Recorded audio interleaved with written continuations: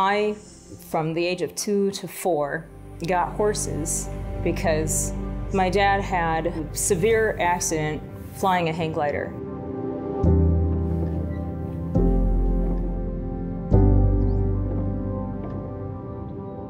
He competed and holds a couple world records, and he's just very active in what I would call extreme sports.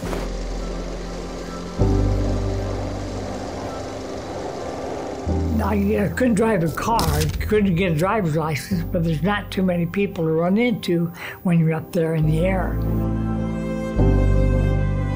I crashed at Creston, Iowa. It killed me.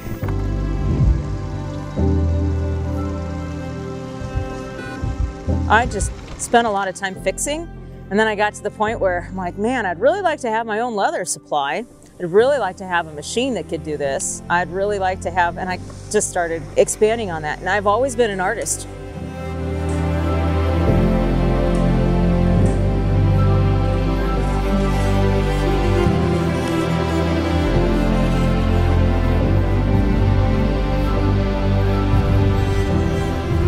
What we offer at Roman's Ranch is relationship building with horses. So it's equine assisted services. It really helps people that have experienced trauma form new relationships and learn how to have the basics of relationships.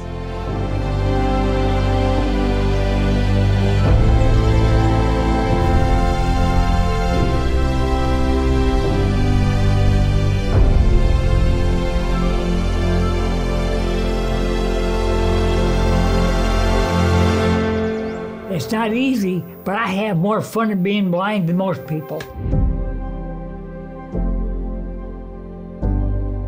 I definitely determined that year that I would never have soft hands because I was also diagnosed. The journey that I've had, the journey has been quite fun. I don't have soft hands.